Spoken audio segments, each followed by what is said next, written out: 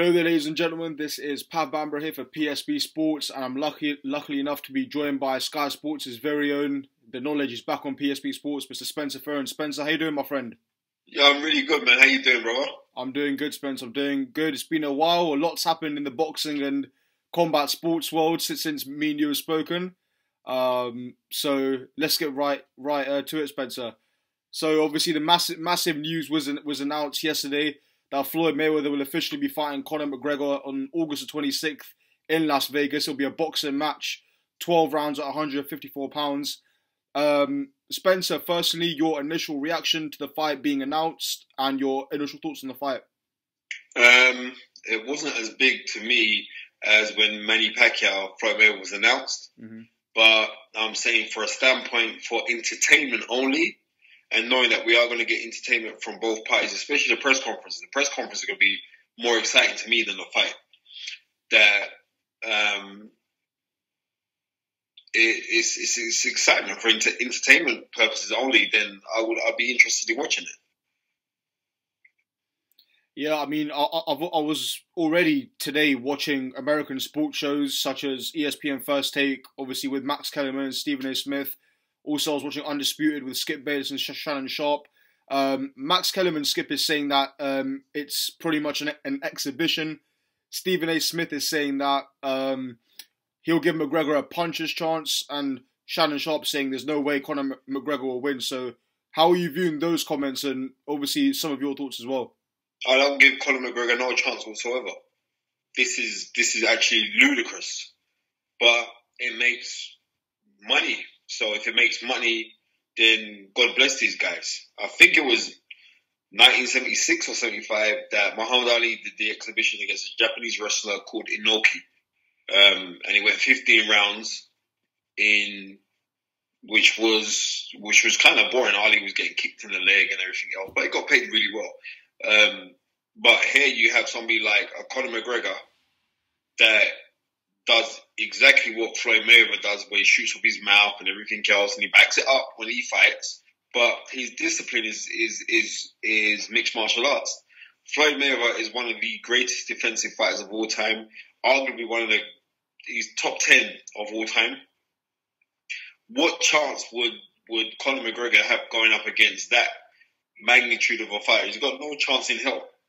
Seriously, he's got no chance in hell. But you know what? He's going to make $80 million, so God bless him. Everyone backing him is because they dislike what Floyd Mayweather represents. So because they dislike Floyd Mayweather so much, they'll be rooting for Conor McGregor.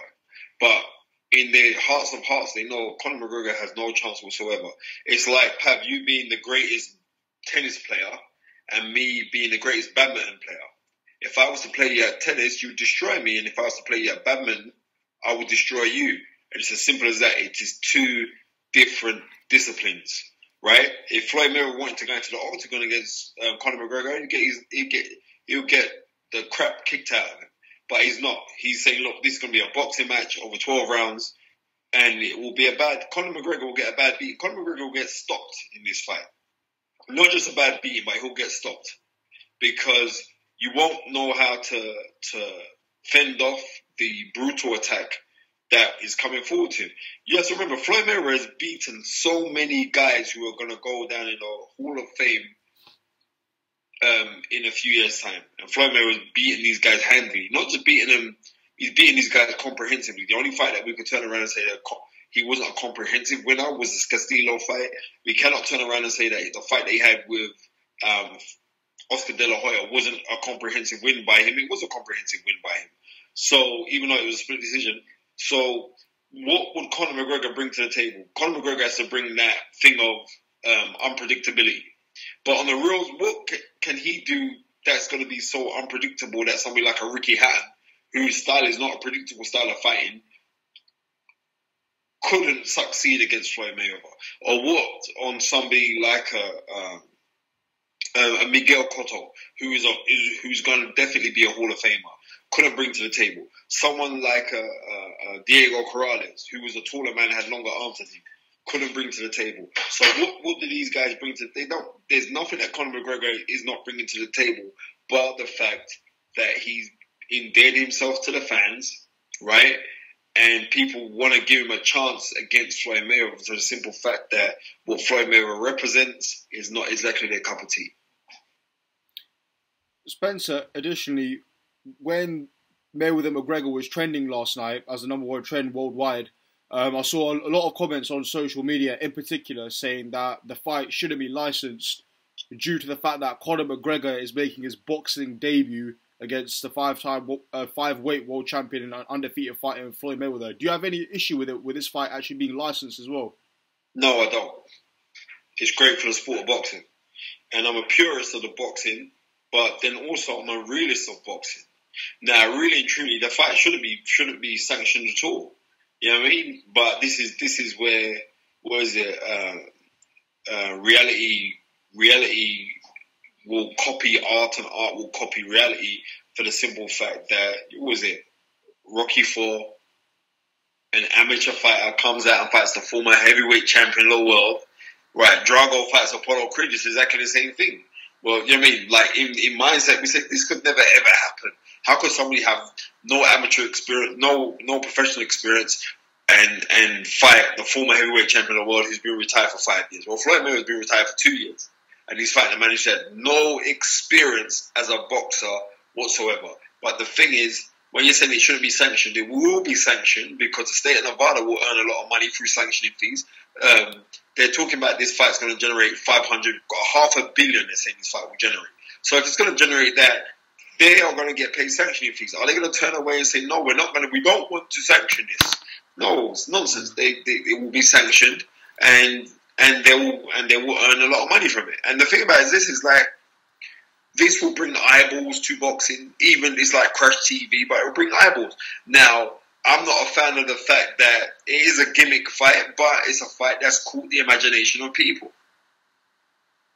Absolutely, it has for sure. You know, I mean, a lot of people are speaking about it. I mean, even Dana White said in the press conference with Leonard Ellerby yesterday that, you know, it was the fans and the media that pretty much hyped up the fight. Dana White wasn't actually a fan of it at first.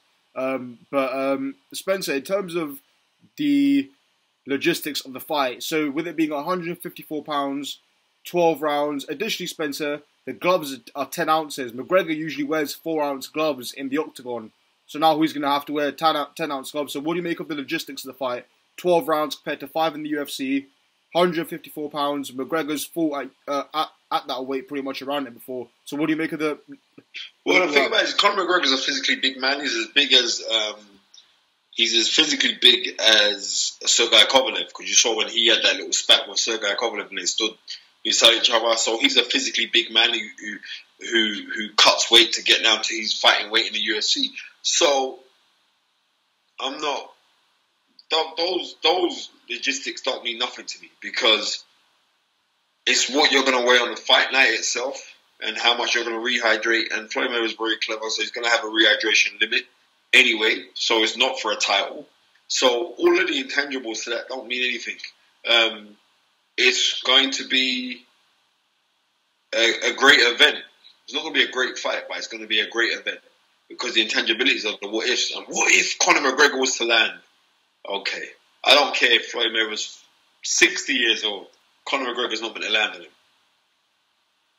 Spencer, also, obviously, Mayweather-Pacquiao is the highest grossing fight in boxing history, and obviously Mayweather was also involved in the other 2 out of the 3, Mayweather-Canelo and Mayweather-De La Hoya.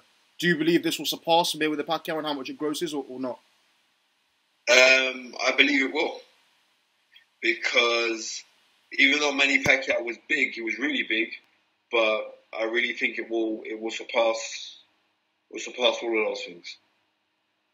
Okay, fair enough. Additionally, Spencer, this morning and last night as well, I saw an array of tweets from different fighters who are saying they want to be on the undercard of this. In particular, Spencer, a UFC fighter called Wilson Rice called out Gervonta Davis, and notably as well, the UFC heavyweight champion Stipe Miocic called out Anthony Joshua on Twitter for him to fight. So, I mean, it's obviously unlikely those fights are going to happen on the undercard, but what sort of things do you think we can expect on the undercard? I know that Badu Jack's going to be on the undercard. You most probably see because the undercard is going to be run by Mayweather Promotions. Yeah. So the whole undercard is going to be given to Mayweather's to Mayweather's entourage and his team to fight, and quite rightly so. So when you're hearing, oh well, this guy calling out Anthony Joshua, let me tell you this: Anthony Joshua could most probably take the life off of this UFC fighter who wants to fight him if in a boxing match. So forget that one. Let this just be a one-off. People think that it's going to branch off into UFC fighters fighting boxers. No, it's not. Or similarly to, what was it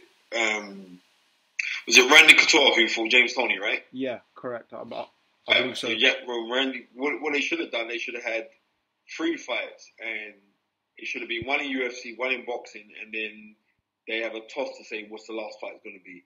This is going to be a one-off occasion where Floyd Mayweather beats the hell out of Conor McGregor, and that's it. I don't think like anybody with a right sound mind could think that Conor McGregor's gonna do anything apart from all these Irish people. Because I haven't spoken to one Irish people now who doesn't think that Conor McGregor's going to win. And I think it's fool's pride because I know in their heart's heart they know that he's going to lose, but they're still backing their man, which is kind of cool that they are so patriotic to their flag. And Spencer, finally, do you believe after this huge payday McGregor will get from this fight, do you believe we will see him fight in the UFC octagon again? Because Dana White says he will, but yes, he will. Dana White said he will fight again, and he will fight again because he's going to get beaten. He's going to get beaten by Floyd Mayweather. But like I said this many times. I said this on Fight Hype about 2 months ago. What will happen is this: that the bell will come out and Floyd will come out. The bell will go and Floyd will come out and totally outbox him for 3 or 4 rounds, ridiculously outbox him, make him like an idiot, and then Conor McGregor will say, to hell with this, do a spinning roundhouse kick Floyd Mayweather in the head and choke him. Mayweather's entourage will jump in the ring to pull him off. Then Conor McGregor's entourage, and there'll be a big Barney and everything else. And Floyd will say, I was beating the guy and he cheated. But nobody will care because the majority of folks, especially in America, which is a predominantly Conor McGregor fan base, they will say, Conor McGregor kicked your butt, and Floyd, why don't you go and fight him in the UFC? And Floyd will definitely turn that one down, and so the moral victor will be Conor McGregor. That's what's going to happen. Watch and see. Spencer Fearon, thank you so much for your time today for PSP Sports. I really appreciate it, and fingers crossed we can catch up with you soon, my friend. All right, take care. God bless, man. Later.